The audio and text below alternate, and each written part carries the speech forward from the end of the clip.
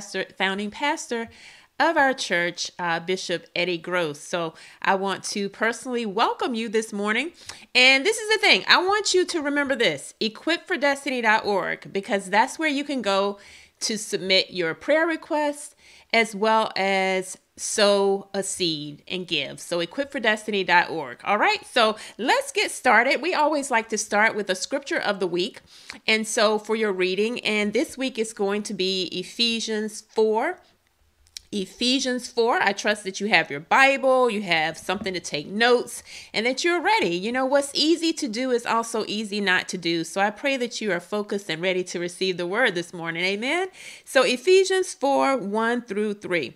I, therefore, the prisoner of the Lord, beseech you to walk worthy of the calling with which you were called, with all lowliness and gentleness, with long suffering, bearing with one another in love, endeavoring to keep the unity of the Spirit in the bond of peace. There is one body and one Spirit, just as you were called in one hope of your calling. So that's Ephesians 4, 1 through 4. And that positions you well to join us on Thursday nights at 7 p.m. Eastern Standard Time for our Bible study. All right, so let's get into the word that I have for you this morning. While you still have your Bibles there, I trust that you have it. I want you to turn to 1 Peter 5, 6 through 10. 1 Peter 5, 6 through 10. Now, I'm going to be reading through from the New King James Version. And so let's get started. Therefore, humble yourselves under the mighty hand of God, that he may exalt you in due time, casting all your care upon him, for he cares for you. Be sober, be vigilant, because your adversary, the devil, walks about like a roaring lion, seeking whom he may devour. Resist him, steadfast in the faith, knowing that the same sufferings are experienced by your brotherhood in the world. But may the God of all grace, who called us to his eternal glory by Christ Jesus, after you have suffered a while, perfect, establish, strengthen, and settle you. And my anchor scripture this morning for you is in verse 10. After you have suffered a while, perfect, establish, strengthen, and settle you. And if I had to use a topic this morning, it's going to be a new you after this. A new you after this. Let's pray. Father God, I pray for breakthroughs for everyone listening, and that your supernatural power will meet them at their point of need. Lord, I trust you for preaching. I trust you to do what only you can do in this moment in time. And I thank you in advance for what you're doing in the lives of everyone listening to this. In Jesus' name, amen. A new you after this.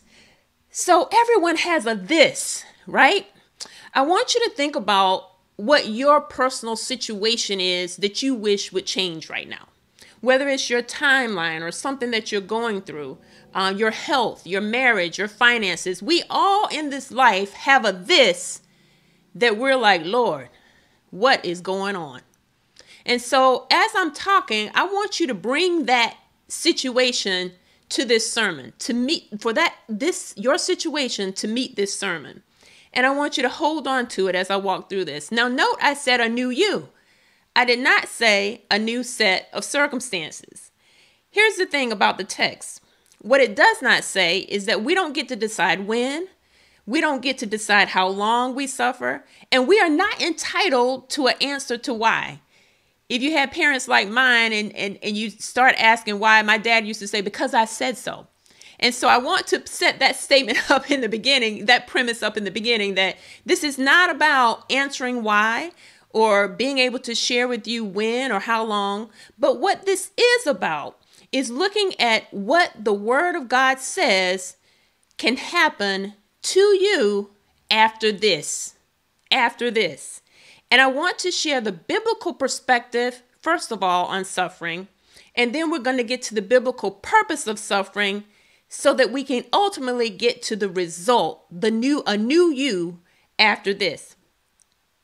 So speaking of perspective on suffering, I am a junkie with stories of people overcoming hardship. And one of my favorite stories is by a man named Bob Whelan. Bob Whelan finished last in the New York Marathon in 1986. So you may be thinking, Clesia, what's so special about that? Well, Bob Whelan in Vietnam stepped on a mine and he lost his legs. In fact, he was in a body bag that was completely zipped up until 30 minutes later, Bob started talking. Fast forward, Bob participates in marathons only using the knuckles of his hands because he doesn't have any legs. And when Bob finished last in the New York City Marathon, he said, "But I finished ahead of the 300 million Americans who never started. I may have lost my legs, but I never lost my heart." And that brings me to my first point on the biblical perspective of suffering. Suffering equips us. Suffering equips us, and is stated in 2 Corinthians 1, 3 through 4. 2 Corinthians 1, 3 through 4. Blessed be the God and Father of our Lord Jesus Christ, the Father of mercies and God of all comfort, who comforts us in all our tribulation, that we may be able to comfort those who are in any trouble with the comfort with which we ourselves have been comforted. What that means is that suffering equips us to be able to comfort others with the measure that the Lord comforts us. So the first perspective that you have to have on that you have brought to this sermon is that in your suffering, the Lord is equipping you. He is equipping you so that you will be able to be used for his good. Now, what is the link between experiencing suffering and being equipped with suffering? It deals again with point 2 of the perspective of understanding that suffering is multifaceted and that there are many things that we will go through. Psalm 34:19 says, "Many are the afflictions of the righteous, but the Lord delivers them out of them all." Paul, again in 2 Corinthians 4, 8 through 9 says, "We are hard pressed on every side, yet not crushed. We are perplexed, but not in despair, persecuted, but not forsaken, struck down, but not destroyed." What this says is that we will have many trials, and that those trials will be multifaceted. They will be physical, they will be spiritual, they will be emotional. Understanding that having that perspective helps you. If you've ever found yourself saying, "Lord, it's just one thing after the other," well, welcome to the life that we are living as believers. It is normal to have one thing right after the other. The word of God says, "Many are the afflictions of the righteous, but the Lord delivers them from it all." It's important that you have that perspective, that your sufferings, there are many, and that they're multifaceted. Now, don't lose hope. I'm going to get you to why this is good news for all of us. The third perspective that you have to understand is that suffering includes a battle for your belief. Suffering includes a battle for your belief. Job teaches us that in Job 2, 9 through 10. Then his wife said to him, "Do you still hold fast to your integrity?" Job is going through a lot of pain. "Curse God and die." But Job says to his wife, "You speak as one of the foolish women speaks. Shall we indeed accept good from God, and shall we not accept adversity?" Job is telling us that we are here to take both. And it's in our time of pain, that suffering, there is a battle for our belief. And that battle for your belief is one that when we are suffering, it's revealed. My husband has a great way of saying this. He'll say, you really don't know what you have, what kind of relationship you have until you disagree. And I agree with that 100%, because as long as I'm saying yes and you're saying yes, that's great. But what happens when you're yes and I'm a no? That's when you get to the root of what you really have. And so suffering allows us to get to the root. God uses that suffering for us to get to the root of what we really believe. Because it's easy to believe a God who is giving you everything you ask for. But what happens when he says no? What happens when he says not now? What happens when you feel you have waited longer than you want to wait? That's when he is doing that work in you. And that's when you have to have the perspective that this is a battle for my belief. This is a battle for my belief, and this is my time to choose to believe in a living God, in a living Savior, even though I don't understand it, even though I don't agree with it, even though I have no idea how I'm going to make it. I trust the one who does know. So, let me get some water. So now that I have given you the perspectives that you have to have on suffering, and I just want to review those so that you have them, because that's important, because we can't grasp what suffering, the new you on the other side of this, until we have a clear, wrapped our arms clearly around how we need to see our suffering. So remember, suffering equips. Suffering is multifaceted, and there will be many different types of sufferings. And the third thing, suffering is a battle for your belief. So nothing has gone wrong that it feels like a battle. That's the biggest thing that I really want you to get about this, because this world has reduced the gospel to sound bites on social media that your blessings are coming, and that there's no suffering included, and that there's no stress included, and that there's a God who just is open to giving you whatever you ask. And that is wrong theology. So then when challenges come, when you have an imbalanced perspective, and you have a perspective that is secular, then you don't have an understanding of the purpose of your sufferings. So now that you have the perspective, I want to drop into a new you after this. There are 4 things that Peter talks about that will happen after the suffering. And the first one is God will perfect you. God will perfect you. What exactly does that mean? That means lacking nothing necessary to completeness. It's a description of the process of achieving spiritual maturity. It's going from needing the milk to needing and craving the meat of what God has for you. So when you're thinking about this that you're in right now, what is happening is that God is perfecting you. He's growing your maturity. It's the process of maturation, so that you no longer have to have things when you want it, how you want it, in order to give God glory. So that's the first thing. God is perfecting you in order to get to a new you after this. The second thing that Peter talks about in this text is God will establish you.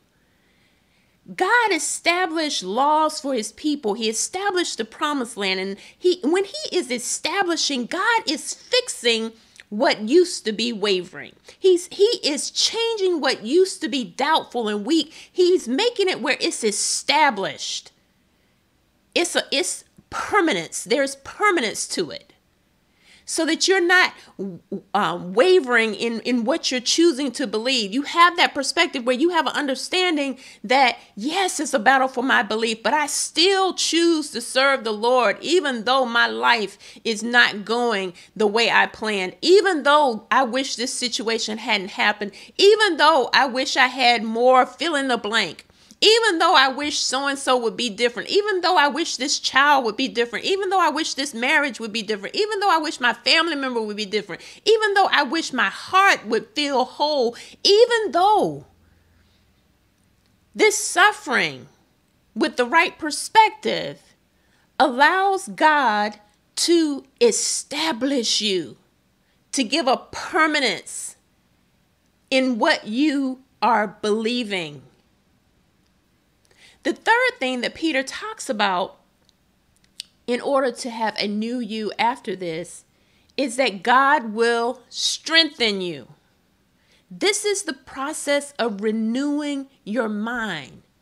And the key thing here is that this is not something you can do for yourself. This is something that we can only be empowered to do by the leading and the guiding of the Holy Spirit.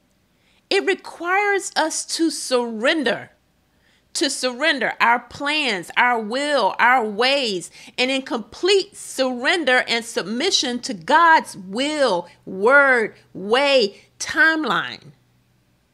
It says, Lord, it's a way of saying, Lord, not my will, but your will in every category of your life. And I really want you to ask yourself, are you surrendered in every category of your life? And a good litmus test is where you have resistance to the way things are. And the way that shows up is you are arguing with a reality that you cannot change. That can show up in the form of you're arguing with the fact that someone shouldn't have passed. You're arguing with the fact that someone shouldn't be sick. You're arguing with the fact that of your employment status. You're arguing with the fact of your emotional status. When we surrender, then we literally have a clean slate to say, Lord, show me what to put on this page of my life. And that's what I want you to do. Ask the Lord to show you, to renew your mind. Renewing your mind speaks to your inner man.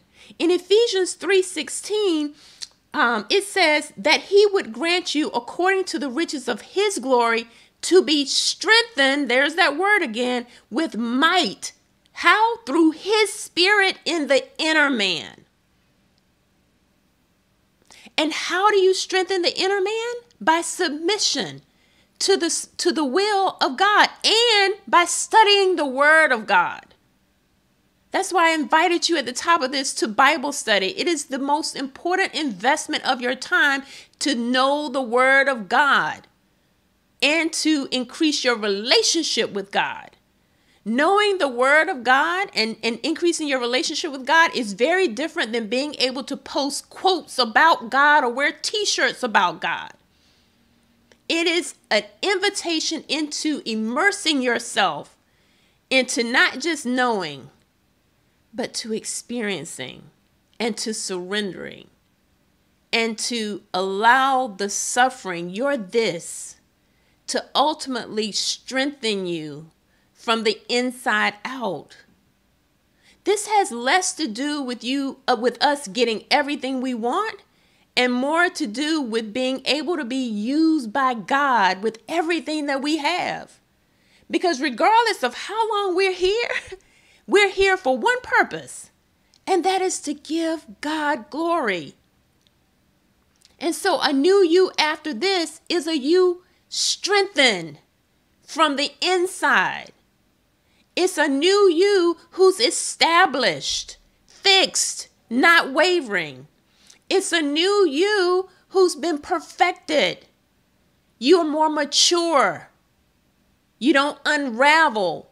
You seek wisdom and understanding as opposed to having your way. So the fourth thing I want to say, before I say that, years ago there was they had these little bracelets that would say, what would Jesus do? And what I want to offer to you is that we need to say or ask, what would Jesus think? What would Jesus think? That's that renewing our mind. And that's something that we have to do every single day.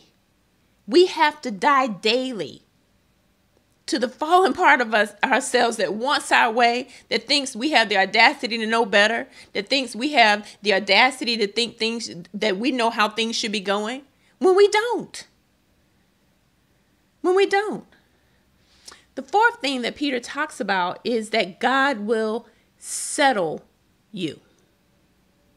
God will settle you.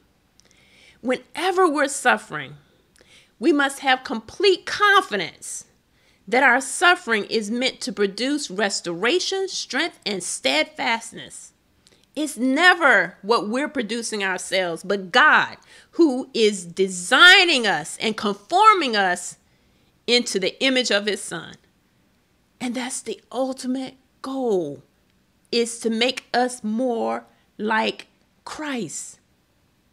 and to know that no matter what, our suffering is never, ever in vain. Romans 8:28 is the anchor for this. For we know that all things work together for the good, for those who are called according to his purpose. All things. And it does not say and does not mean that all things are good. But God has the ability to take what isn't so good for us and what is good and put it all together and make it work for the good. The good meaning to give him glory. To give him glory. And that even in our suffering, that it is so that he can get the glory. Because when we get to those places in our lives where it's more than what we can do, that's a good place to be. Because that's when we can invite God into it. And that's when we will have a testimony that we know that we know that we know that we could not have done that without God. And understanding that helps you to take all of the pieces of the puzzle of your life and to not only have the right perspective on your suffering, but to understand the purpose of your suffering and to really hold on to the new you after this. The promise that there is a new you after this, who's going to talk different, who's going to respond different, who's going to be able to give God glory in a different way. That's the ultimate goal of our sufferings. So to wish that we don't have suffering is to wish that we're not conformed. To wish that things are just always perfect is to simultaneously wish and know and think that we know better than God.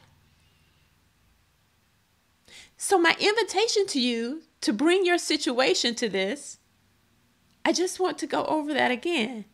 To know that your situation, your current situation, God is using that situation to perfect you. And I want you to start looking for, how is this changing my maturity? How is this taking me to another level in God? I don't know about you, but when things don't go well, I talk to God even more. In my times of devastation, I prayed harder than I ever had. And I want you to look at that situation you're going through. How is it establishing you? How is it creating a unwavering belief? How are you winning that battle of belief and saying, no, this, I know God is keeping me? How is this situation strengthening you? It's important to look at how your mind is being renewed even in the midst of this situation so that you can see there is purpose even to the suffering. And that purpose is so much bigger than you. And the fourth thing that I want to say is, how is it settling you? How is it settling you and conforming you? You know, my background is chemical engineering, and I always love the way the elements are put together. And you know, sodium, I didn't say salt. Sodium by itself is actually dangerous. But sodium combined with chlorine makes sodium chloride, which we all know is salt. And it's such a perfect example. The sodium has to be taken through a process in order to be combined with the chlorine to make the table salt that you and I use every day. And I use that analogy because that's what God does in our suffering. He takes things that left alone would be just harmful, but he puts them together and he takes them through a process where we can be used for his glory. Which left alone and isolated individually, these are things that could be harmful, but when they are put together in the kingdom and in our journey, then we become that salt, like that salt. And that what was once something that was just suffering and harmful, like the sodium, when combined with what God combines it with, all of the pieces of your life, then you have something that could be used. Matthew 5:13 says, you are the salt of the earth. But if the salt loses its flavor, how shall it be seasoned? it is then good for nothing, nothing, but to be thrown out and trampled underfoot by men. So I want you to hold on to that. Maybe you have a situation that you don't understand, but I can promise you, and not because I said it, but because the word of God says it, that there's a process.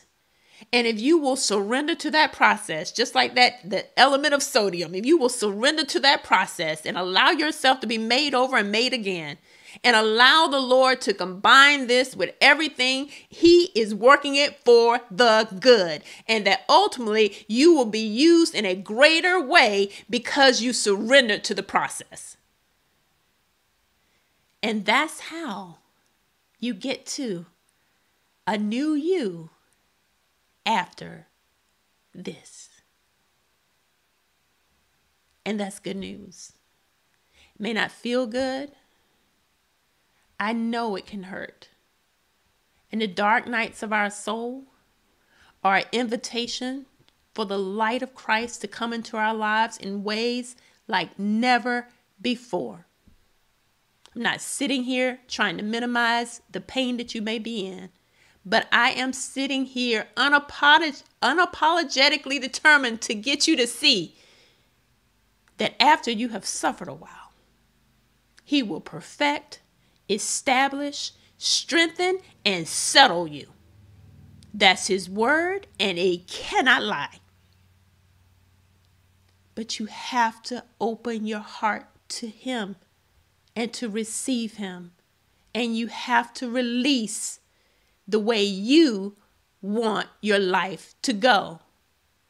And once you have done that, and you have invited him into your life, and you say, Lord, have your way, then the promise of that declaration is a new you after this. All right. That's what God has given for me to give to you this morning. And I don't want to take for granted that you have not made that declaration that Jesus is the Lord and Savior of your life. If you have, great. Recommit to it and still do these steps. If you haven't, great, because today is the day that you can. And you can go to equipfordestiny.org and you can select the button that says, Jesus is my Lord and Savior. And we will walk you through their prayers for you there. And if you need us to talk to you, we are available. We may be online, but we are not out of access. You have access to us. Don't let another day go by thinking that your suffering is in vain. Don't let another day go by arguing why instead of surrendering to who? The one Savior, the one Lord, the one God who is able to keep us. The one Lord who is calling us to eternity. Because these present sufferings will seem like nothing in eternity. But there are promises for now and there are promises for next. And you have access to that when you declare that Jesus is the Lord and Savior of your life. All right. A new you after this. That's the promise. And you hold on to that no matter what. Here at Equip for Destiny, we love you and we want you to know God loves you too. Enjoy the rest of this new day, and we hope to see you on Thursday nights at 7 p.m. Eastern Standard Time for Bible study. God bless.